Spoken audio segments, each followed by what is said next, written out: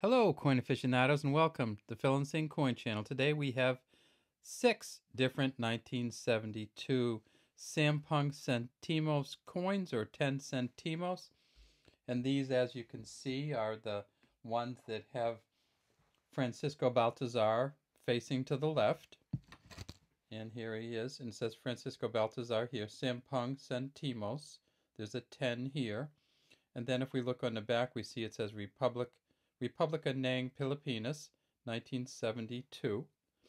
And these coins are all the same. They're all copper, nickel, zinc coins. They weigh about 2 grams.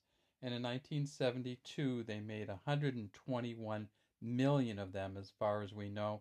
They're worth about 23 to 35 cents United States. Not an incredibly valuable coin, but kind of a fun little coin.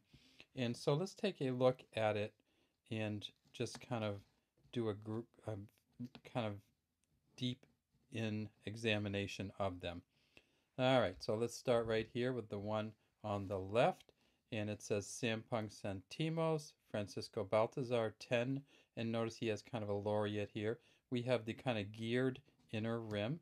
If we tip it up, we see that it has a reeded edge. And then if we flip it over onto the back, we say it says Republica ng Pilipinas. And down here, this happens with a lot of these coins. They just can't keep the words on the banner in. You can kind of see them there. So let's see if we can find one with good words on the banner. How about this one? And this one, if we get it just about right, you can see it says Republica ng Pilipinas right here on the banner. We see the eagle holding the arrows and the olive branches, the 3 stars, the sun, the lion standing up. Both of these, of course, banners face upright, and it says Republica ng Pilipinas out around the outside. If we flip this one over, we'll also see that Francisco Baltasar is wearing like a high-collared shirt. Now, he was a poet, and that's why you have this kind of laureate or laurel kind of headdress that he has on here.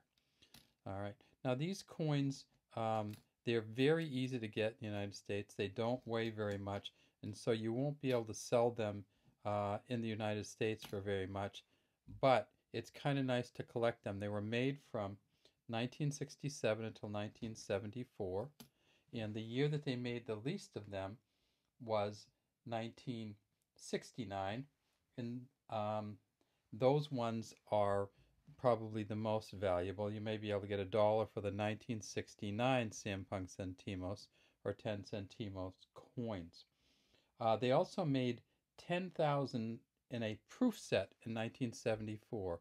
If you get a chance to get the proof set or the proof coin of this 10 centimos from 1974, that will have some value. All right, that's all we have today from the PHILINDSING coin channel. We'd love to have you subscribe to our channel and leave any comments you might have in the comments section.